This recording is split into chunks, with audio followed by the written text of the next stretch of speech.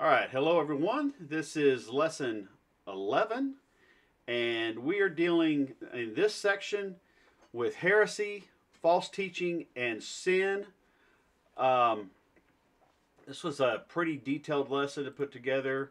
So I want to, here's where we stand. Where, as you can see, we're on lesson 11 for this semester. We have, what is that, 5 more lessons after today. And then we're done. There's our disclaimer. So here we are looking at today, and as you can see the Agape Home Fellowship logo there, this applies to all those who want to partner with Agape Home Fellowship. So let's look at the origins of our teaching here. And we can see this in 2 Corinthians 11, 12 through 15. And what I'm doing, I will continue to do in order to undermine the claim of those who would like to claim that in their boasted mission, they work on the same terms as we do. And this is Paul's apostleship. So there were others walking around at that time claiming to be apostles, and we have the same issue today. They're walking around claiming that they're apostles. For such men are false apostles, he says. Now, and that's the same thing going on in things that we'll discuss next week as we discuss actual heresies. They are deceitful workmen, disguising themselves as apostles of Christ. No wonder, for even Satan disguises himself as an angel of light. So it is no surprise if his servants also disguise themselves as servants of righteousness. Their end will correspond to their deeds. So here's the origins of this, of heresy. The origins are Satan. The origins are doctrines of demons, and I should have put that in there. It's 1 Timothy chapter 4, and I will add that to the notes. It's doctrines of demons, sowing heresies, and then you have agents of Satan who are acting as angels of light. Now, it's interesting in the church today, we have people who want to say that people are demons and all of this stuff, but if you look at the scripture, the only time that we really see the scripture referring to them to people directly as agents of Satan are false teachers. It's not the lost people that are agents of Satan necessarily, even though they are.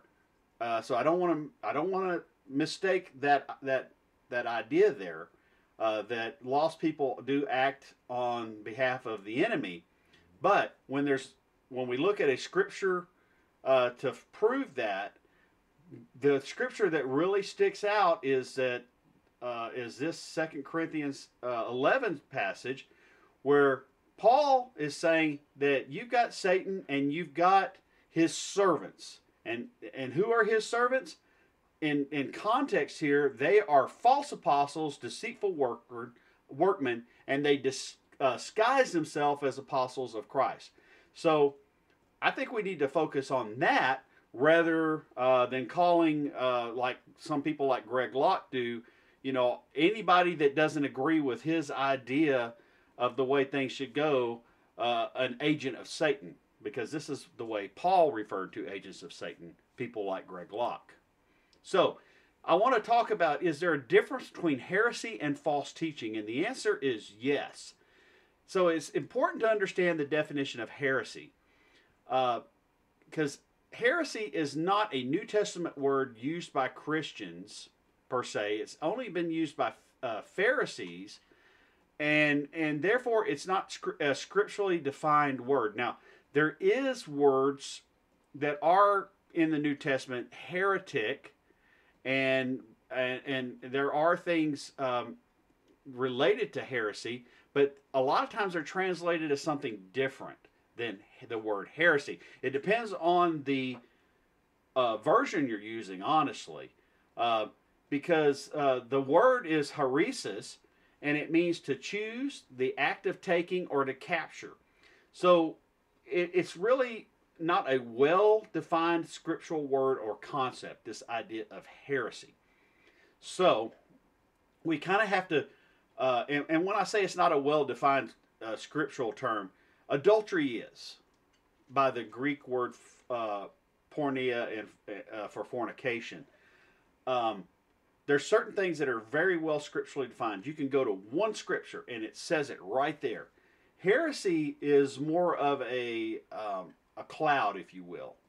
It's and not by meaning that it's kind of obscure, but you have to go to different parts of the scripture to get the whole idea. You have to stand back and look at the whole big picture.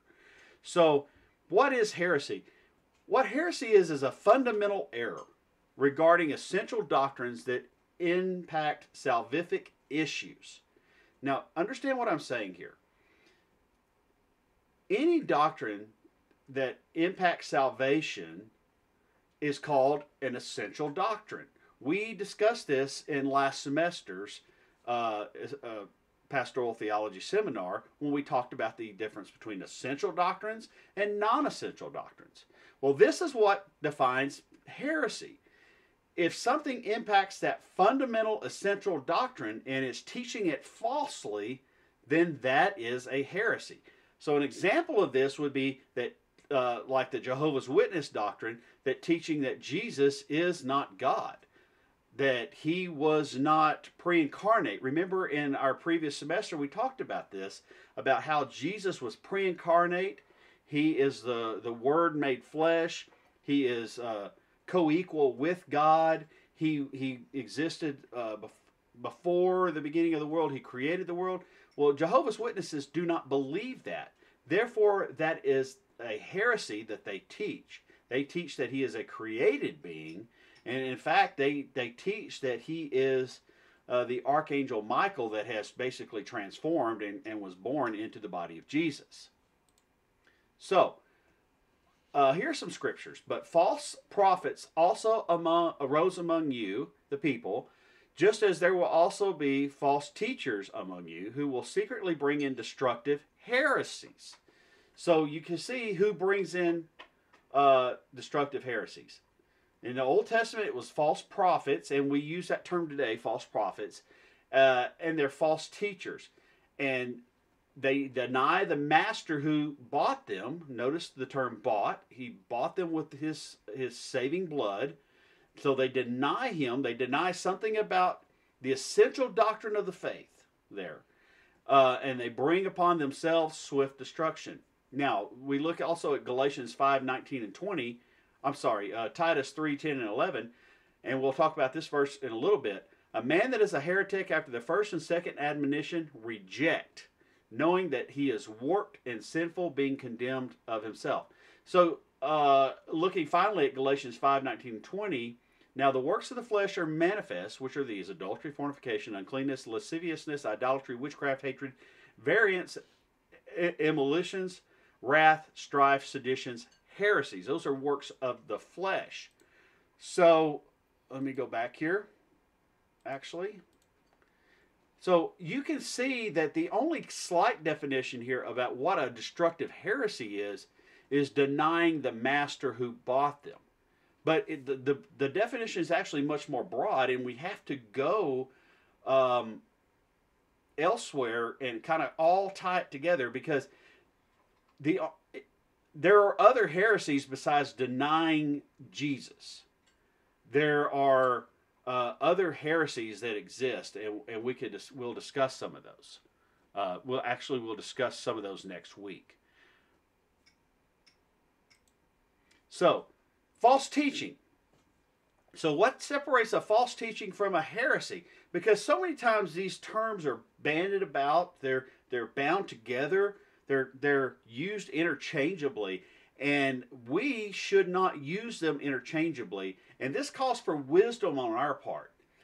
We have to be wise when we are determining whether someone is a heretic or whether someone's a false teacher, because there's a difference in how we're going to deal with those people. So a false teaching is any teaching that strays from the true doctrine that does not rise to the level of heresy. And there are different levels of false teaching. There can be minor levels of false teaching and major levels of false teaching. James 3 verses 1 and 2 states this: not many of you should become teachers, my brothers, for you know that we who teach will be judged with greater strictness. Now, this is a piece of a verse that's always caused me to reflect upon myself. And this is why I am so driven about making sure I understand what I'm teaching. and why I'm so driven about other things. For we all stumble in many ways. And if anyone does not stumble in what he said, he is a perfect man, able to also bridle his whole body. Well, we know that there is no perfect man other than Jesus. And the scripture just said, we all stumble in many ways. So James, the Lord's half brother, is including himself in this. He didn't say for you all stumble. He said for we all stumble in not just one way, but in many ways. Now, what's the context here? Is he talking about just sin in general? I'm living my life and I stumble. I mess up. No. Now, surely he understands that as a writer of the book of James. He understands that concept, but that's not what he's saying. Look at the context. Remember, we have to stop when we're looking at a passage of Scripture. We have to stop, and we got to look at the context. So what's the context here? You should not be teachers, because teachers will be judged with greater strictness. For we stumble. What do we stumble in? We stumble in what we teach. We know that Paul himself says we all look through a mirror dimly. We don't have it all together on every detail of Scripture. But yet we are told as teachers to teach every detail of Scripture. If you preach and teach long enough, decades and decades and decades, like some of the guys that mentored me, 70 years, I've had pastors that mentored me who were in the pulpit or teaching in some aspect of ministry for 70 years. They have taught everything. And guess what? They even admitted, I guarantee you, I've made errors. And this is what this verse is talking about. So we have to realize that there are minor errors and there are major errors. And I have to, as I tell every pastor, and I tell you pastors, and I tell you teachers, and you watching this who want to be teachers, and I tell myself, everybody is a false teacher. Everyone is. Billy Graham's a false teacher. John MacArthur's a false teacher. You name the pastor that you like, you name the preacher that you like, and this verse says that they are a false teacher. However, here's the difference. Do we deal with this? Oh, I'm going backwards. I'm sorry. Do we deal with this? Some teaching is minor, and it may just be differences of opinion on things.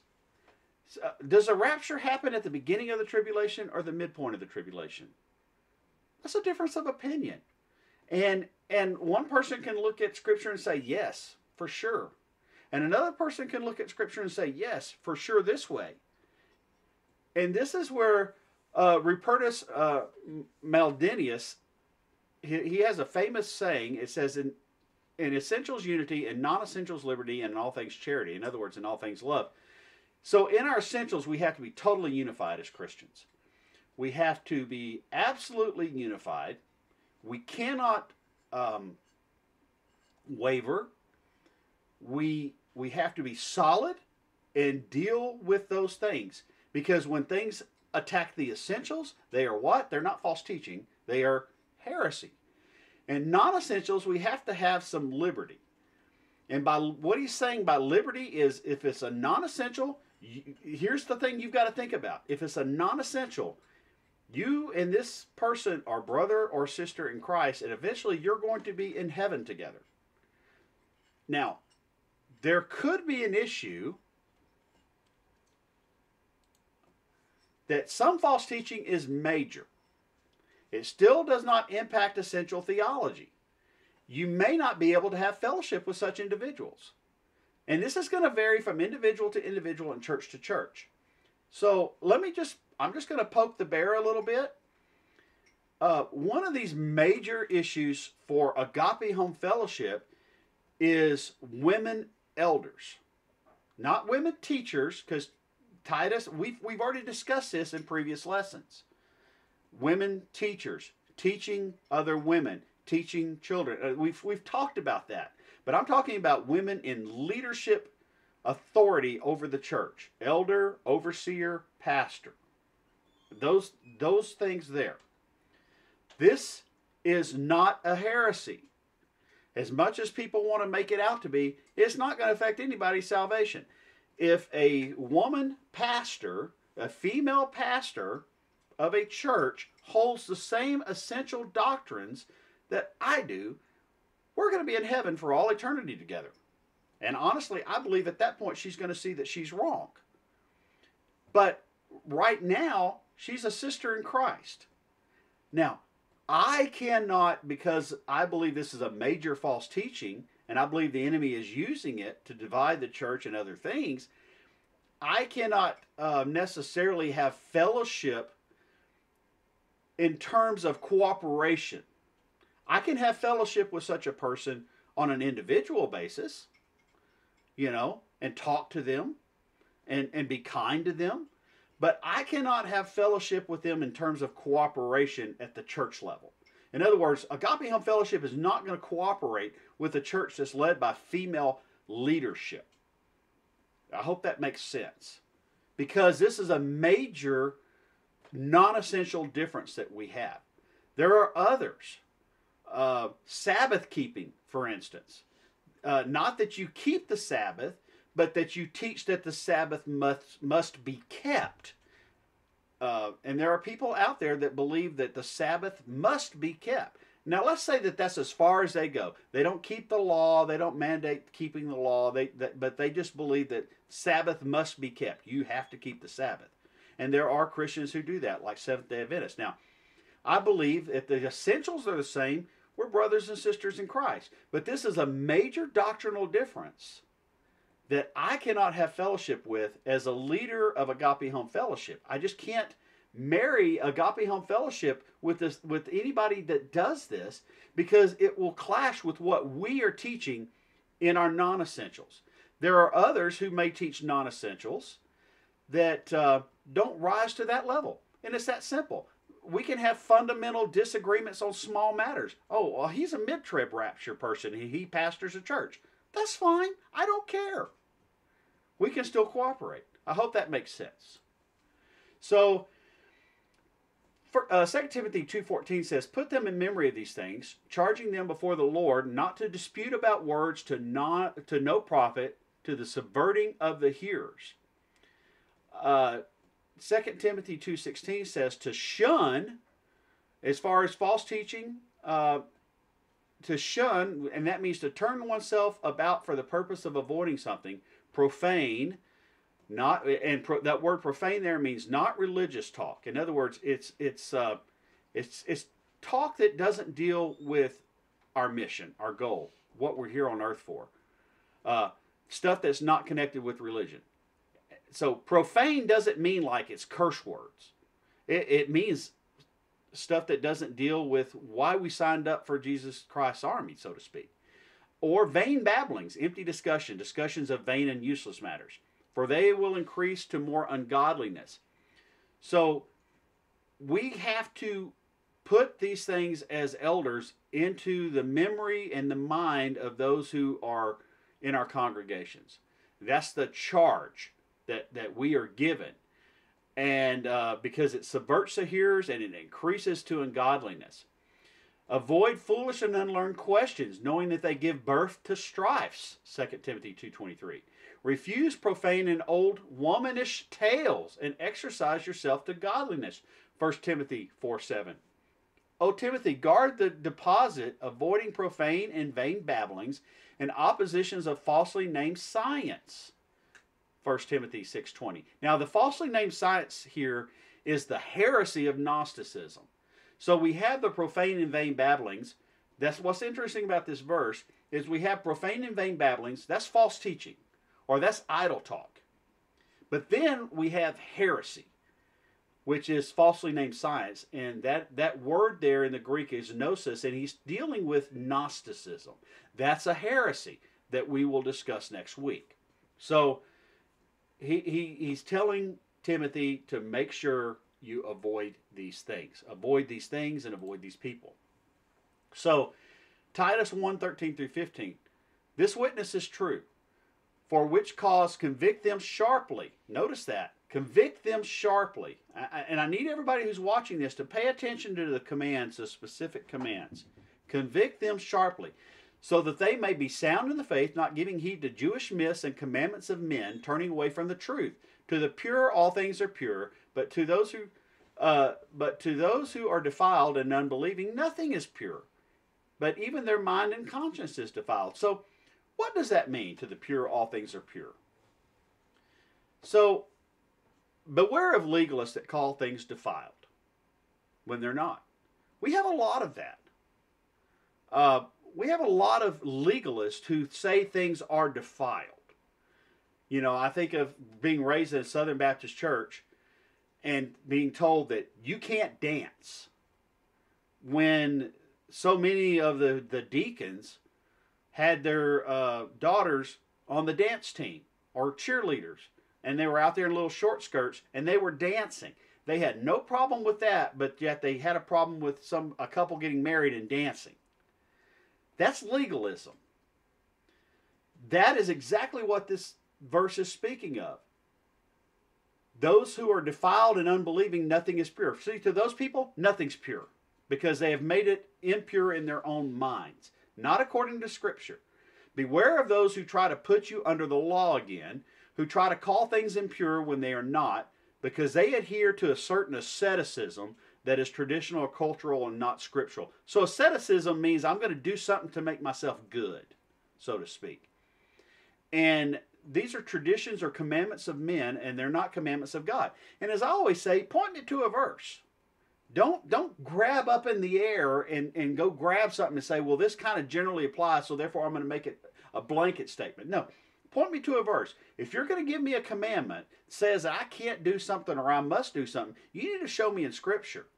And you don't need to tie so many loose ends to it that it falls apart upon an examination. So let's talk about heresy. How do we deal with heresy in the body of Christ?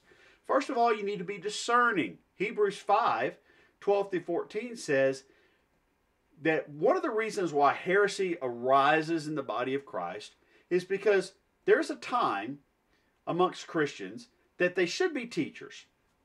They should be not just necessarily the teacher of the body, but they should be able to teach others, to disciple others. But they have need that they're should be taught again. The first principles of the oracles of God. In other words, these Hebrews there in Judea, they were dull. They were dull of hearing because they hadn't studied the Word of God.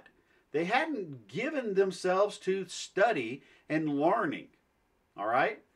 And you have become in need of milk and not solid food. And we see Peter talk about this.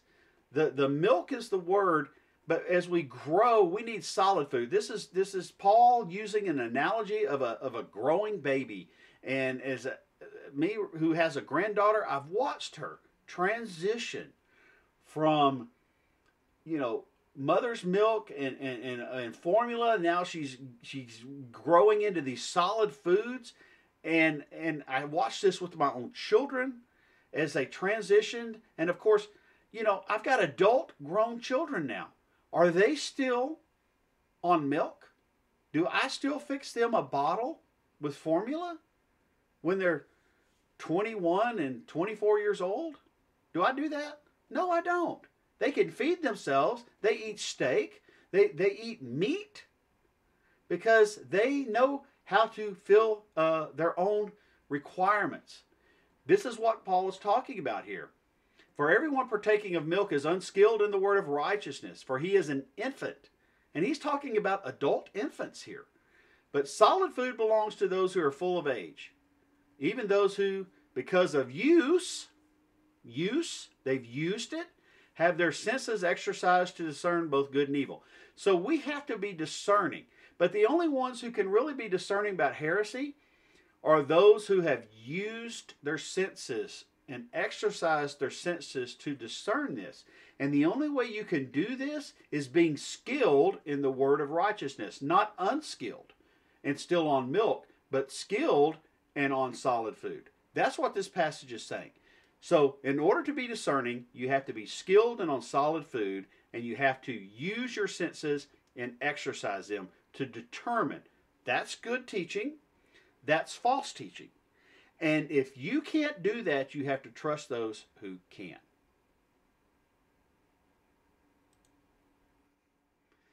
We need to be on guard for heresy.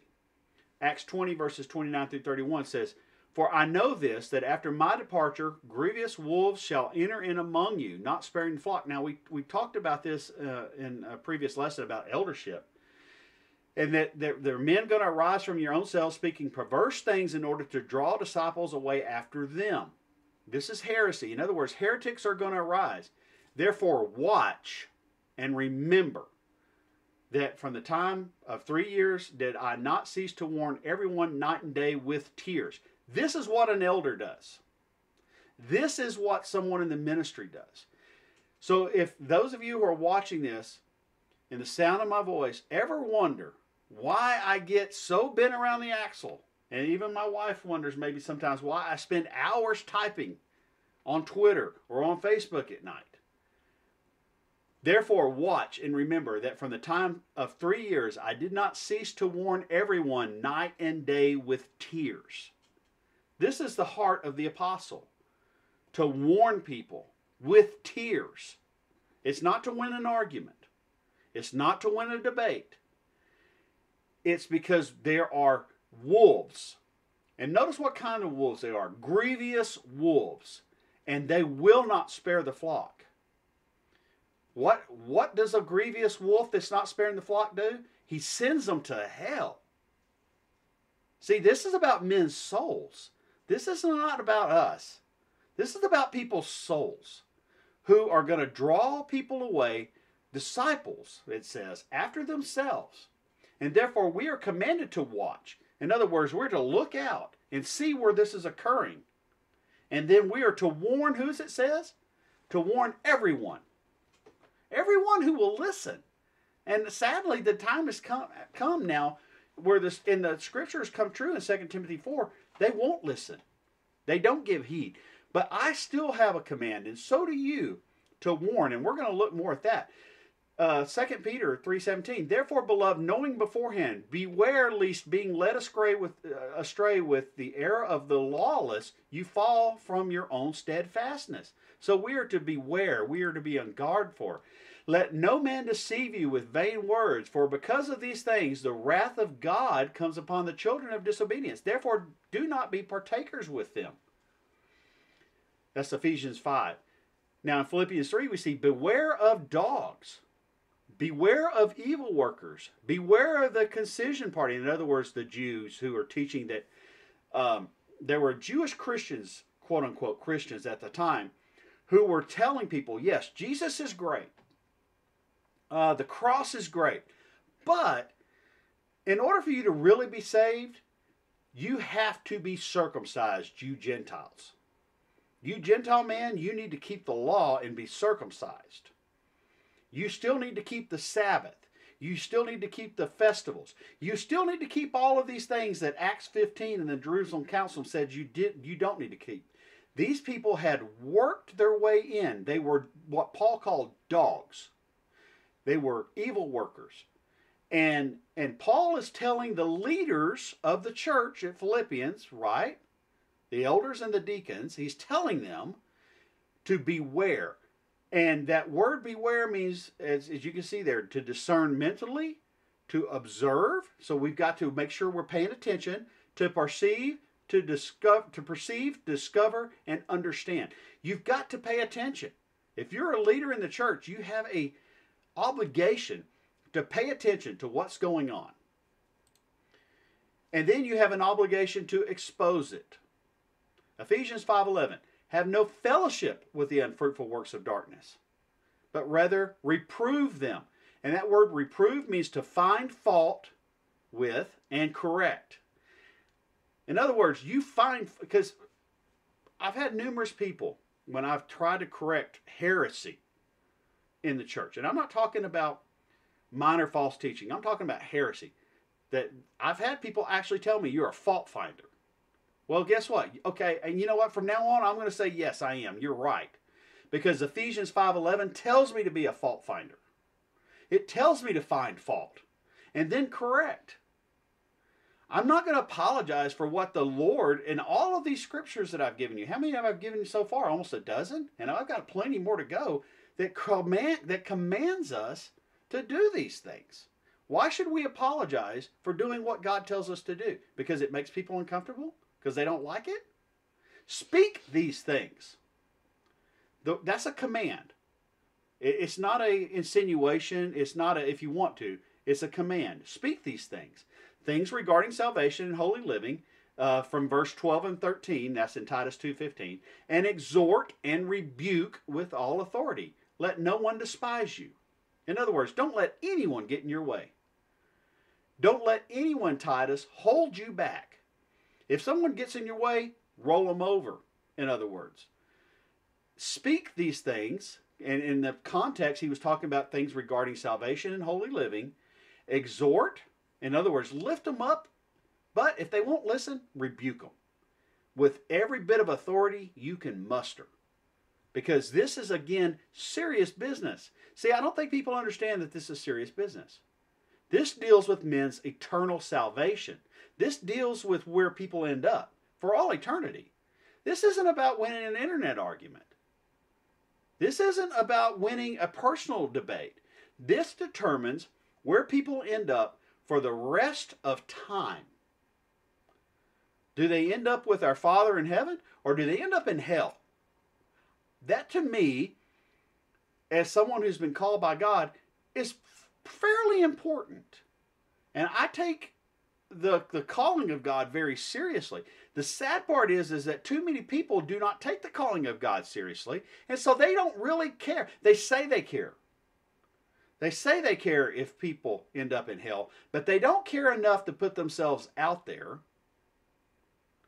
to rebuke false teachers, even though they see them.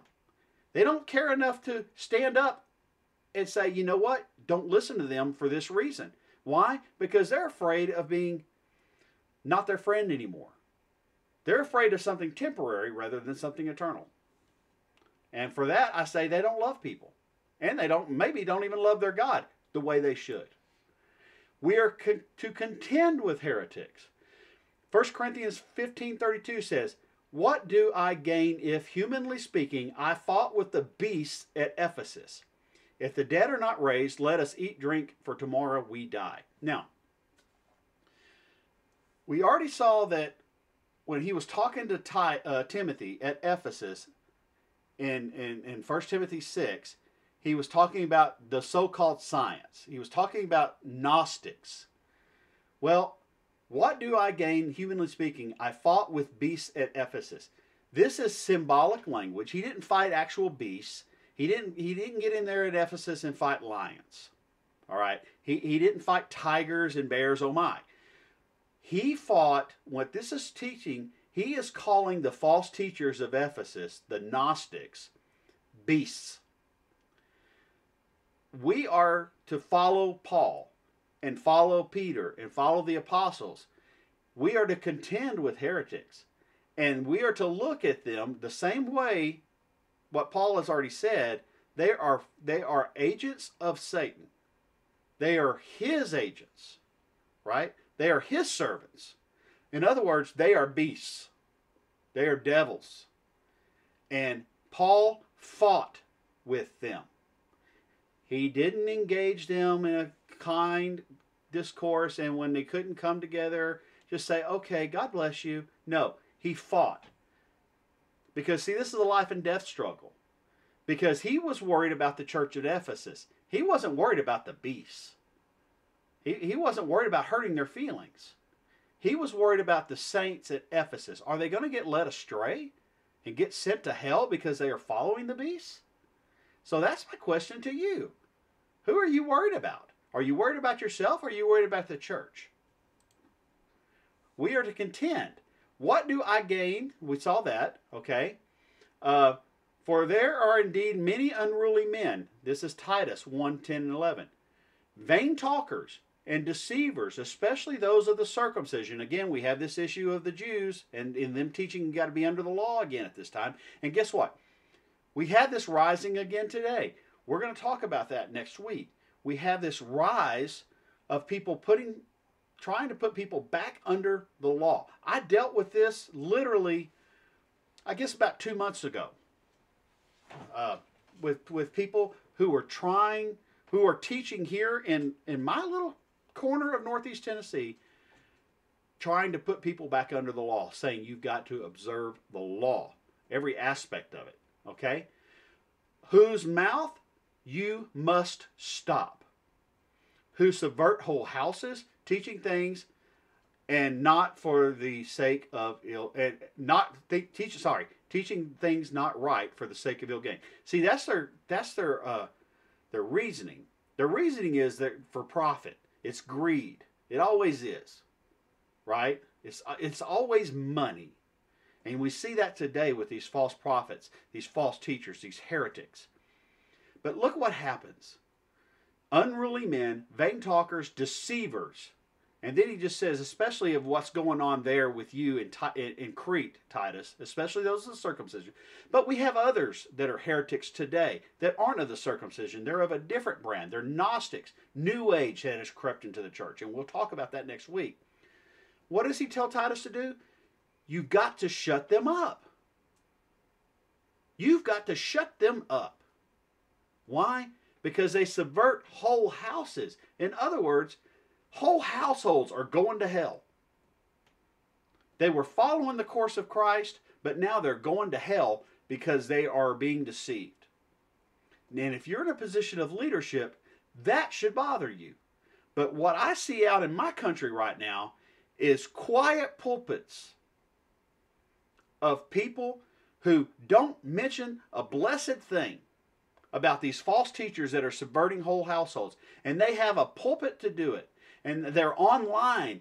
Many of them are online. There are some who are doing it, but there are also, for every one that's doing it, there's 20 or 30 who are not, or maybe 50 who are not. They would rather try to get you to give more money for the church building than call out a false teacher. And if anyone does not obey our word by this letter, mark that one and have no company with him, that he may be ashamed. So, how do we deal with heresy and heretics? How do we deal with them?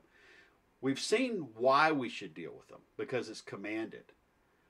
But how do we deal with them is the question. How do we do it? Well, this is how. We mark them and have no company with them, that they may be ashamed. This is really the first, these two verses are the first two steps. Yet do not count him as an enemy, but admonish him as a brother. Now, we add to that Titus chapter 3, verses 10 and 11. After the first and second warning. Okay, so now we're going to go back to 2 Thessalonians 3:15. We are admonishing him as a brother, right? For the first and second warning. I hope this is clicking.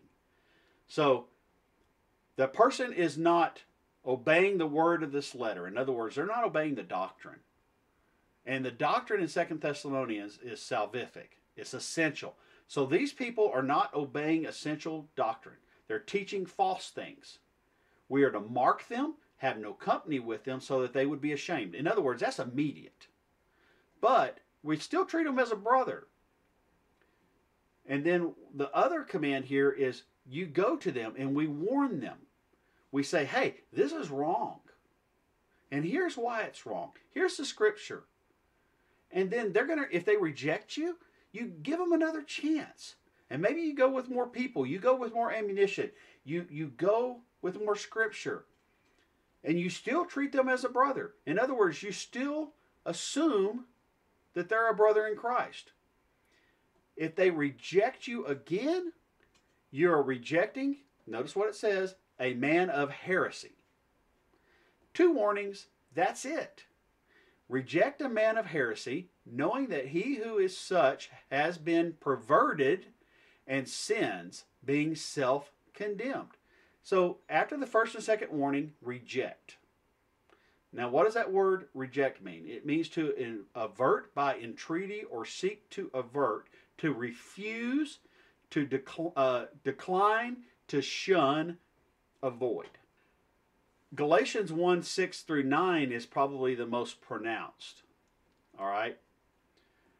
I marvel that you so soon are becoming moved away from him who called you into the grace of Christ to another gospel, which is not another. In other words, there's only one gospel. There's one way. There's not many gospels. There's not many good newses. There's one good news. The good news that Jesus Christ died on the cross died on the cross for our sin, and that he took his sin upon us. All right, and that he rose again, and that if we place our faith in him and change our way of thinking, that saves us. Okay, that's a quick and dirty of the gospel. But there's not another gospel. In other words, there's not this other gospel that says, yeah, we can add to this. We can say, yeah, we can believe in that, but you've got to add circumcision. You've got to add keeping the Sabbath, because if you don't keep the Sabbath, then this doesn't work. Okay, that's the other gospel in this particular instance he's talking about. But many people teach another gospel today. They say, yeah, we believe Jesus is good. Yeah, this method is good, but you've also, this method works too. Islam, this method works. Or Hinduism, this method works. And in the case of Roman Catholics, yeah, this is good, but unless you do all of this other stuff, you don't get to go to heaven. You're going to go to purgatory, and you've got to have certain things to get you out. So that's another gospel. And he says, but some are troubling you, desiring to pervert the gospel of Christ. But even if we or an angel from heaven, in other words, some angel, some supernatural being shows up and preach a gospel to you besides what we preach to you, let them be accursed. As we said before, and now I say again, if anyone preaches a gospel to you besides what you have received, let him be accursed. Now that word accursed is, and in some translations you'll actually see it, anathema. This is a very powerful Greek word. It means a thing devoted to God without hope of being redeemed. In other words, there is no hope here. And if it's an animal, it's to be slain. So this word accursed, you could say an animal was accursed. And that means that it was going to be killed. But if it's dealing with a person, it's something that's a person that's doomed to destruction. So in other words, anyone who preaches another gospel besides the gospel that we have in the scripture is doomed to destruction and without any hope of being redeemed. It's that simple. I exhort you, brothers, to watch, in other words, to fix your eyes upon or direct your attention to those making divisions and offenses contrary to the doctrine which you have learned, and avoid them. For they are such that do not serve our Lord Jesus Christ, but their own belly. And by good words and fair speeches they deceive the hearts of the simple. See, false teachers are angels of light, as we have seen. They use good words and they use good speeches. They're very good at what they do. All right? But again, we have a command. We are to fix our eyes and direct our attention to those making these divisions and avoid them.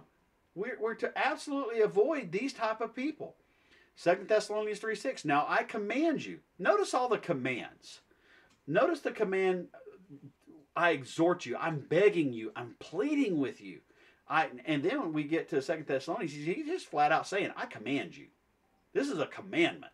So church, this is a commandment. Brothers, in the name of our Lord Jesus Christ. In other words, he's saying, I'm not saying it. Jesus is saying it. That you withdraw yourself from every brother who walks disorderly and not after the teaching which he received from us. In other words, if he's not following the doctrine that we have laid out, the gospel, if they're not following that and they have fallen away into something else, you withdraw yourself from them. It's almost like a shark is swimming up through a school of fish, and you've probably seen that on television. You've got a school of fish, and that's the church, that's the congregation, and this shark swims up. What do the fish do? Do they stay there? No, they avoid. They make a giant hole. That's what the church is to do. But unfortunately today, the church likes to sit around and fellowship with the shark. If anyone teaches otherwise and does not consent to wholesome words, those of our Lord Jesus Christ, and to the doctrine according to godliness, he is proud, knowing nothing.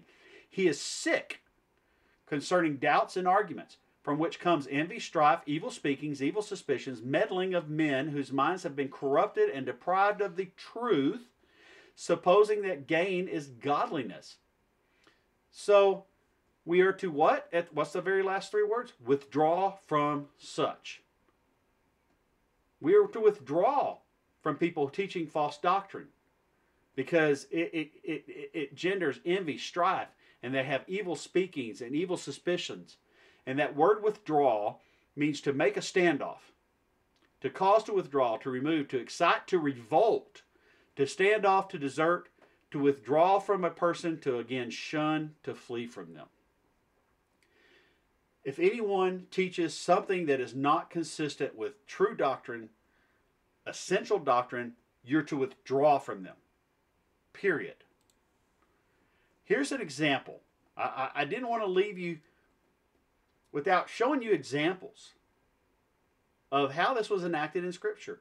This charge I commit to you, my son Timothy, according to the prophecies which went before you, in order that you might war a good warfare by them. Notice, this is not patty cake. This is not, when it comes to defending doctrine, this is not gentle at times. This is war. And Paul uses that word twice in a span of 4 words. War a good warfare. Fight a good fight. Holding faith and a good conscience, by which some have put away and made shipwreck as to their faith. In other words, if they've made shipwreck their faith, this is dealing with essential doctrine. This is dealing with things that affect salvation. Among these are Hymenaeus and Alexander. So what happened is these 2 men are teaching false heretical doctrine that are shipwrecking the faith of some. They're not just dealing with themselves. They didn't have a change of mind and kept it to themselves. No, they are in Ephesus, and they're probably teaching some form of Gnosticism, because these are Greek names. So they're teaching some form of Gnosticism in the church. They tried to, Paul obviously tried to correct them. They wouldn't listen. So, what happened? Whom I have delivered to Satan, so that they may learn not to blaspheme. That's how you deal with it. So this is Paul the Apostle, who had a revelation and was directly taught by Jesus Christ himself, and he delivers these false teachers over to Satan. Now, what is the disciple that Jesus loved? The one who put his head on Jesus' breast and loved on Christ. What does he do? You think John, oh, he's so loving, he's so kind. He's not Paul. I wrote to the church, but Diotrephes, again, as we talk about, Diotrephes is the only single pastor in the entire New Testament. It is the only time that you're going to see a single pastor running the show in the entire New Testament. That's the reason why we at Agape Home Fellowship have a plurality of elders that govern everything. Not one person who loves to have the preeminence among them did not receive us. In other words, he thought he was so important that he was not receiving John the Apostle and those other elders who are accompanying John. Therefore, if I come, I will remember his deeds which he does, ranting against us with evil words. And not content with these, neither does he himself receive the brothers. In other words, he's not going to receive anybody. He's a one-man show. It's all about him, and he is. And we have this going on today. And he forbids those who would and casts them out of the church. In other words, back in this day, there were traveling brothers, traveling evangelists, traveling teachers. And this is where we talked last week about the gift of hospitality. Well, he would not allow the church to be hospitable to these traveling elders, these traveling teachers. And if somebody was hospitable to these guys, he would throw them out of the congregation, because he didn't want anybody coming in and teaching anything other than what he taught. That sounds very familiar to almost, I'm not going to say every church today, but most congregational government churches today. They don't want anybody coming from the outside telling them what to do at all. They don't. They'll throw you out, or they'll make it so uncomfortable that you leave. Beloved, do not imitate the bad, but the good. He who does good is from God, but he who does evil has not seen God. So just remember what John says. When he comes, he's going to have words with Diotrephes. He's going to set him straight. So finally, I want to sum up with dealing with sin in the body. I'm not going to read this entire passage. Most everybody knows it. How do you deal with sin? First of all, we need to keep a warning. Everybody stops at Matthew 7, verse 1. Judge not that ye be not judged. And then they stop. They stop reading. They don't read it in context. They forget to go down where it says, first cast the beam out of your own eye, and then you shall see clearly to cast the splinter out of your brother's eye. In other words, Jesus is not teaching here that we should not judge our brother. He is not saying, yeah, your brother's got a splinter in his eye, and if it's left there, it's going to blind him. But guess what? You're not allowed to look at your brother's eye, so just go on about your merry little way. He's not saying that. He's saying, how can you look at your brother's eye when you got you got an eye full of sawdust yourself? You can't see correctly. Make sure your eye is clear. Make sure you are not guilty of that sin, and then you can go up and pick that speck out. That's what he's saying. But verse 6 says, do not give that which is holy to the dogs, nor cast your pearls before swine, lest they trample them under their feet and turn again to tear you. That's very important with judging, because we don't want to give that which is holy to the dogs. In other words, if somebody's not going to allow you to be judged, allow you to judge them, don't give that that's holy to the dogs. So if someone is deep in sin, and let's say it's the sin of adultery, or let's say it's just name it, and you try to correct them and say, hey, brother or sister, you shouldn't be doing this, and they say, do not judge that you not be judged. Well, and they know you're not doing that sin, and then you try to correct them and try to explain this to them, and they won't hear you. Do not give that which is holy to the dogs, nor cast your pearls before swine. So what Jesus is basically calling that person is a dog and a pig.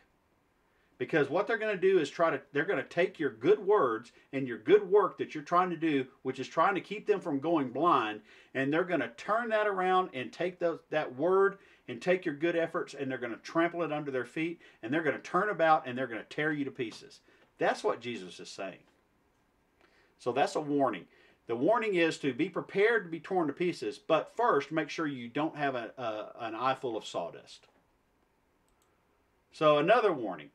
1 Thessalonians 5:14, we exhort you, brothers, to warn, admonish, rebuke those who are unruly, in other words, disorderly. Now, this is a great Greek word, the word unruly here. And it appeals to me because it's a military word. And so many times Paul used military terms.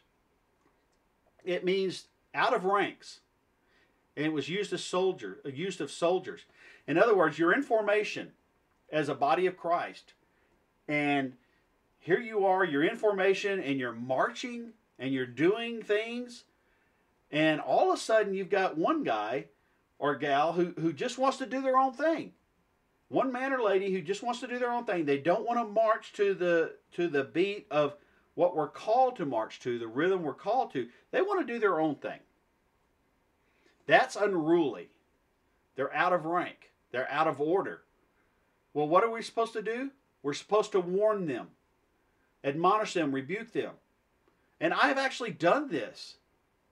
When I was in the military, and also when I was in the Corps of Cadets at A&M, both times when we were in formation and people were supposed to be standing at attention. Standing at attention is your arms are down to your side, you are staring straight ahead, you're not talking, You're looking straight ahead. You're not even supposed to smack a mosquito if it's chewing on your cheek. You're supposed to let that thing fill with blood and fly off. You're not to move.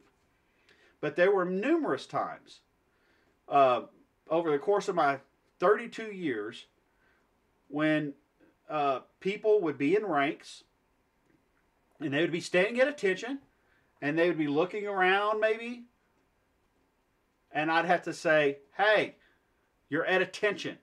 And this was especially when I was in the Corps of Cadets at A&M. You're at attention. You're not at parade rest. You're not at ease. You're at attention. In other words, you're disorderly. You're out of ranks. And so that's the way we are supposed to be at the church. If somebody is out of ranks, we are supposed to admonish and rebuke them. We are to notice the different levels here. We are to comfort the faint-hearted. We are to support the weak. We are to be patient towards all. So even in our warning, we're to be patient. 2 Corinthians 10:6, having readiness to avenge all disobedience when your obedience is fulfilled. Now that's a very interesting verse. You should be ready to avenge all disobedience when your obedience is fulfilled. So what's disobedience? It's unwillingness to hear. That's what the Greek word means. So when you have heard and you're obeying, you've got to be ready to avenge all disobedience. In other words, people who are not willing to listen, you've got to be ready to avenge. Well, what does that word avenge mean?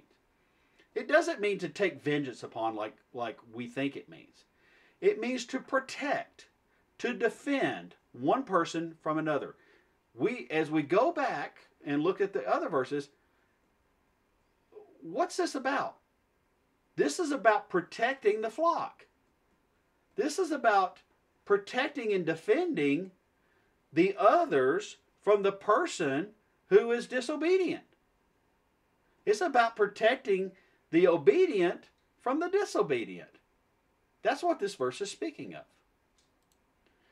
So, I'm not going to read the entire passage of 1 Corinthians 5, but this is a very important verse on church discipline. I wrote to you, and this is starting in verse 9, I wrote to you not to associate intimately with fornicators, yet not altogether the fornicators of this world. In other words, I'm not talking to you, Paul says, about lost fornicators, lost adulterers, lost people living in sin, or with the covetous, or the extortioners, or idolaters. In other words, I'm not talking to you about idol worshipers who aren't saved. Because then you must go, then you must go out of the world. In other words, if I told you not to keep up or keep in contact with those people, you wouldn't be able to go out into the world. But I have now written to you not associate intimately if any man is called a brother. In other words, they say I'm a Christian and is either a fornicator, covetousness, an idolater, a reviler, and that means somebody who calls other people's names. They slander people's character. They're a name caller. A drunkard, an extortioner, with such a one not even to eat. And the eating there was the high meal of the day, and it was in this culture, it was very intimate. All right? When you wouldn't eat with somebody, and there's still cultures in the Middle East like this today, if you won't eat with somebody, that means you're really shunning them. For what is it to me to also judge those who are outside? In other words, outside the church. Do you not judge those who are inside? God judges those who are outside. Therefore, put away from yourselves the evil one. So, what this is saying is, we are not the judge of the lost people. We are the judge of the people in the church, the ones who call themselves Christians. And if they are doing things, and this is not an all-encompassing list, obviously, but if they are doing things that bring discredit or dishonor to the church, which is what was happening in the first, this is why he wrote this, because what was happening in the first couple of verses of 1 Corinthians was a man was having sexual relations with his father's wife. In other words, he was having sexual relations with his stepmother. And we are, any of those kind of sins, and maybe others that you can think of, that are public and bringing discredit to the church and causing Jesus Christ to look bad to the lost people, we have to judge that. But if your brother shall trespass against you, you go and tell him his fault between you and him alone. If he hears you, you have gained your brother. But if he will not hear you, you take one or two more with you. And I presume that these should be elders. All right, you should take your church elders with you, so that in the mouth of 2 or 3 witnesses may a word be established. And if he shall neglect to hear him, you tell it to the entire church or the congregation. If he neglects to hear the congregation, let him be with you as a heathen and a tax collector. Truly I say to you that whatever you shall bind on earth shall occur, having been bound in heaven. And whatever you shall loose on earth shall occur, having been loosed in heaven. Again, I say to you that if 2 or 3 of you shall agree on earth as regarding anything that they ask, it shall be done by them by my Father in heaven. For where 2 or 3 are gathered together in my name, there I am in the midst of them. All right. So this is the church discipline as far as sin goes. And it's pretty self-explanatory. You go and you try to deal with things privately if it's a matter between you and your brother. If it's and then if they won't hear you, then you take other elders with you or other witnesses. And if they won't hear that, then this is why I would say you get the elders involved, because then they can bring that before the church, the congregation. And if they still say basically go pound sand, I don't care that I've sinned against my brother, I'm not going to repent for it, they should be shunned, as 1 Corinthians 5 states. All right, so let's conclude this. One of the responsibilities of being an elder, a shepherd, a pastor, an overseer, or a bishop, over the Lord's flock is the responsibility of maintaining doctrinal purity. And this necessitates the need that we call out heresy, false teaching, and sin. All right? We have to do these things. We do these things, we call out heresy, false teaching, and sin to protect the flock, to protect the body of Christ. And I want to recall your memory back to the fact that the word avenge means to protect and defend one person from another. So you are protecting the flock, both these young sheep and the more mature sheep, from ravenous, grievous wolves that are sent to devour them through their heretical doctrine and their sinful destructive lifestyles. You are called to do this. You are commanded to do this by the Lord. And I'm just going to be honest with you. If you cannot fulfill this obligation, if you cannot do this, because this is one of the primary jobs, the primary obligations of the pastor, of the elder, teaching, praying, discipling, and protecting the flock from these wolves. If you can't do this, you do not belong in the position of being an elder, an overseer over the Lord's body. That's just the bottom line. So as we conclude, there's our question and answers. Remember, the test is due on the 20th of April. And I'll conclude with this verse. Now we exhort you, brothers, that you warn, again, which means admonish and rebuke, those who are unruly, disorderly, out of ranks, and comfort the faint-hearted, support the weak, and that in all this we must remember patience. And it is very hard when you're dealing with false teachers who do come at you. By the way, when you start rebuking false teachers, they will come at you like a ravenous wolf. That ravenous wolf nature will be revealed. Trust me. I've seen it probably hundreds of times in my personal experience over 30 years of ministry in dealing with this. They will turn from their kind-hearted self and they will become ravenous. They will become the servant of Satan that they really are. And that wolf tendency that is buried will be revealed on you, and they will try to devour you. So be prepared. So the next lesson, we're going to actually talk about common heresies. We're actually going to look at what are common heresies that affect salvation today. Now we're going to have a totally separate class on common heresies and get more into detail in common heretics today, common false teachers, heretics today. There's just too much to deal with in this class here. But we're going to look at the common heresies and their origins, and some quote unquote Christian religions that do this, that are surround these heresies, or make up these heresies, and also just some common heresies that are flowing through the body of Christ. And I'm going to hit the highlights of it right now, and as I said, we'll discuss more of that later at a later time. So until next time, may God richly bless you, my beloved.